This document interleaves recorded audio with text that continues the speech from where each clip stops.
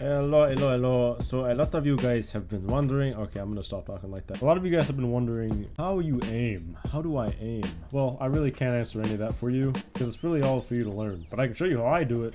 So in town, you're gonna want to be able to shoot people, right? You want to be able to aim at them. So the first thing you're gonna need to understand is your sensitivity. Just like most FPS games, honestly. I'm just a casual player who can just so happen to shoot people a little bit better than others can. So my sensitivity, I play at 0.07 sensitivity. I use a mouse DPI of 800, 600, and 400. It just depends on what I'm feeling. If you aim down sights and you scroll up or down, you can actually change your ADS sensitivity. You can go up or down all the way to here. I really don't recommend going like anywhere down from like this. 0.65. I usually go about 0.85 just because I still prefer to be able to turn. A lot of people don't like this because it's really slow. I mean, for a lot of people it's really slow. I mean, I have to turn my mouse, like, you can see my arm moving in the camera. So, I mean, for my cursor speed, I use 10.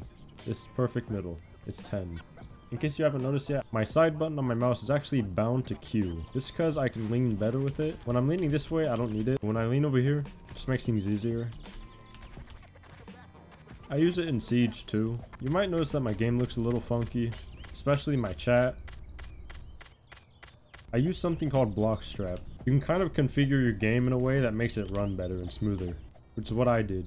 I'll leave my block strap fast flag presets down in the description. I'll leave a link to how to install blockstrap for those who don't know how. I'm not a tutorial guy. I don't even know how to make this video. I don't know what I'm doing. I really don't. I don't know what I'm saying, what I'm doing. Now, you may notice in some of my videos, I do use a low resolution. I use 800 by 600, 165 hertz. Now, I don't use 800 by 600 for the reason you might think. Like, I don't use it because everything is stretched. I actually used to not even use it stretched. I actually used to play 4-3 no stretch. It just kind of got annoying with the bars being there, so. But the reason I actually do it is because the gameplay it just feels smoother. I feel like I can move my mouse. I can understand where my mouse is going to go. I know where I'm going to be looking at. It makes me feel better, and I feel like I can hit my shots a lot more because it's a lot smoother. I'm not sure exactly what it is, but if I had to guess, it'd probably be something with the amount of pixels. Maybe like you can... Less pixels means less updates that your computer has to make, or your graphics card has to make, which means less input delay. That's just an assumption.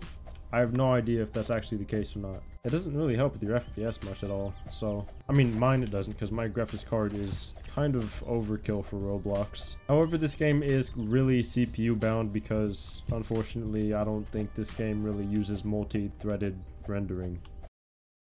Do I still have my birthmark? You guys like my birthmark? I don't know if you can see it or not. A little birthmark right here. Anyways, I don't know why I don't know why I felt so compulsed to show you guys that. I don't use it for the stretch, I use it for the smoother gameplay. 1080p 4x3, it's not really exactly the same, but I can definitely feel that's a little bit more smooth than when I just play in 16:9.